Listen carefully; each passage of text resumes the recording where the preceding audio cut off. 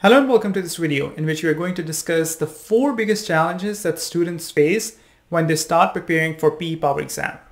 But before we dive into the content, I would really appreciate if you could like this video and subscribe to the channel if you haven't already done so. And if you have any questions or comments, please leave them in the comments section and I will try to respond back to them.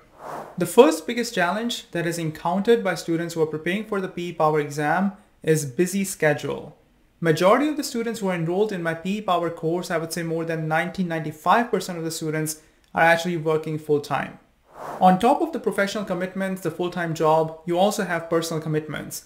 And that basically means that you are left with a very small amount of time on a daily basis that you can allocate towards your PE Power exam preparation.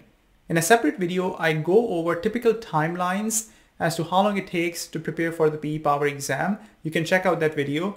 But on average, it would take anywhere between 4 to 6 months. And again, this is a wide range. It could sometimes take even 7 months, depending on what your starting point is. In order to address this challenge, I recommend that you start slow, gain momentum, and develop consistency.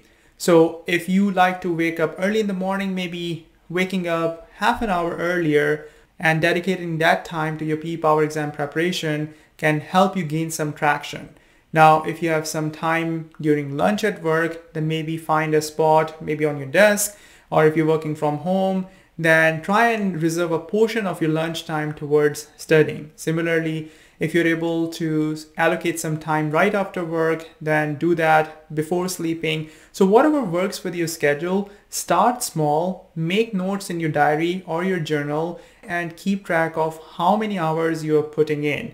When you look at your progress on a weekly basis, and hopefully it's an upward trajectory, you will actually gain confidence and motivation to keep that trajectory going. And in order to maintain that, you will subconsciously try and study. The other tip that I can provide you is that make your environment conducive to studying. So if you have a space in your house where you're basically working from home, like in a home office type of setup, so make sure that you have easy access to your PE Power exam preparation material so that as soon as you get done with your work, you can jump onto your PE Power exam preparation. If the books are right in front of you, if your calculator is there, if you don't have to run around and find pens and papers, then that additional inertia or the friction that you have to overcome will not be there. And you will be able to sort of dive right into your exam preparation mode as soon as you find that 15-minute, half an hour, or 1 hour time slot. The second biggest challenge that I see students encountering when they're preparing for the PE Power exam is that they are not using the effective exam preparation resources, or the exam preparation resources that they're using is not helping them streamline their exam preparation effort. Now, in my opinion, the single biggest constraint that you're working with is your time. Because as I said, majority of my students who are enrolled in my PE Power course are actually working full time. Now, let's say you have that time carved out of your daily schedule and you're able to build momentum. But if you're not using effective exam preparation resources, it could potentially put you in a spiral where you can get frustrated, you're not following the content properly, you get overwhelmed, or the worst case scenario is that you actually quit your exam preparation effort. Whereas when you're dealing with effective exam preparation resources, they are essentially going to handhold you and walk you through all the knowledge areas that you need to know, provide you the necessary explanations and practice. Now, I'd like to emphasize on the explanation portion because PE Power exam as compared to the FE Electrical and Computer exam is really a test of your in-depth understanding of the concepts as compared to FE. But if you've been out of school for, let's say, 5, 7, 10, 15 years, then developing that depth of understanding in a broad range of topics from mathematics to software becomes very challenging. So you have to study smartly and make sure that you know at least enough in order to comfortably pass the exam. But when it comes to the PE Power exam, it's a different ball game altogether. When you go through the PE Power exam specification, it is divided into 4 sections: general power engineering. It covers a lot of content, but there's a lot of overlap in between. Then you have circuits, you have power devices in the form of motors, transformers, induction motors, synchronous motors, and analysis at the end, which also includes protection. A big component is the code. And this is where if you don't have industry experience, students struggle. But if you're using effective exam preparation resources, then each of those knowledge areas are going to be explained simply, or they should be explained simply and in depth, because you cannot compromise on depth of understanding, because just knowing the concept and formulas is most likely not going to help you pass the exam.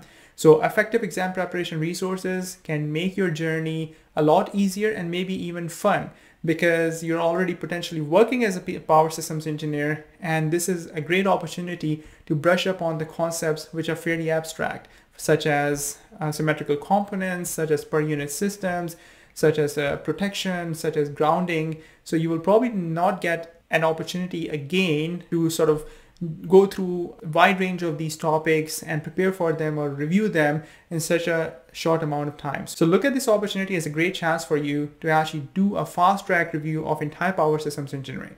The third biggest challenge that some of the students face is that they are either not working as design engineers, or they don't have much experience with the code, or their job responsibilities do not involve a lot of calculations or analysis and so on and so forth. So I regularly get emails when students are starting their P-Power exam preparation using my course that, Wasim, what do you think about the fact that, okay, I'm working as an engineer, but I don't do a lot of design work, I don't use a lot of code, can I still pass the exam?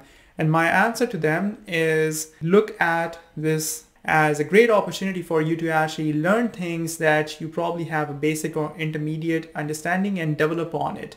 Even if there's certain areas of the specification which you have never touched, for instance, let's say lighting or grounding or codes. I have a lot of students who are internationally trained, so they might have used some of the code in different part of the world, but they have zero experience with NEC or NFPA 70E. So what I try and do is to, first of all, give them confidence that don't be scared of code or design.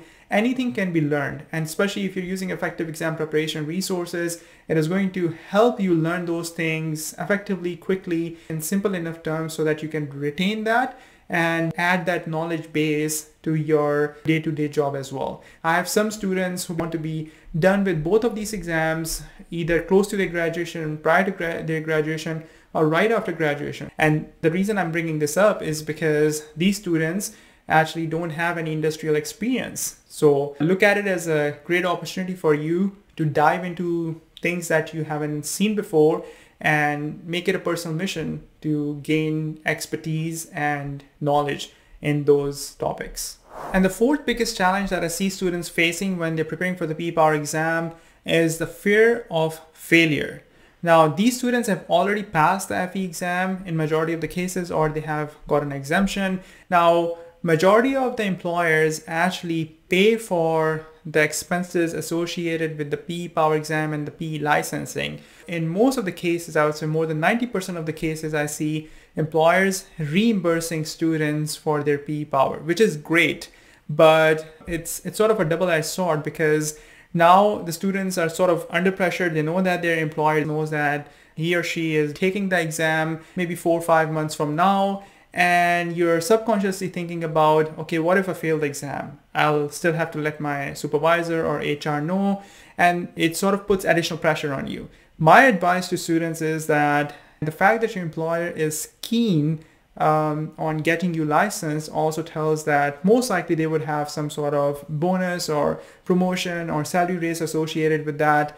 They would basically incentivize and reward you for the additional responsibility that you're willing to take. So look at that element positively as well. And when it comes to just studying, keep a growth mindset where you're trying to learn and repel any type of pressure that you might be getting under. Alternatively, you can register for the exam, look at your company policy. A lot of times they actually want you to pay the fees upfront, and then once you pass the exam, and then you get reimbursed. So take a look at how you can avoid getting unnecessarily under pressure just because a few other people know about the fact that you're taking the exam. Your focus should be exam preparation, your focus should be learning, and any of these distractions, any of these fears, you have to sort of stem them out.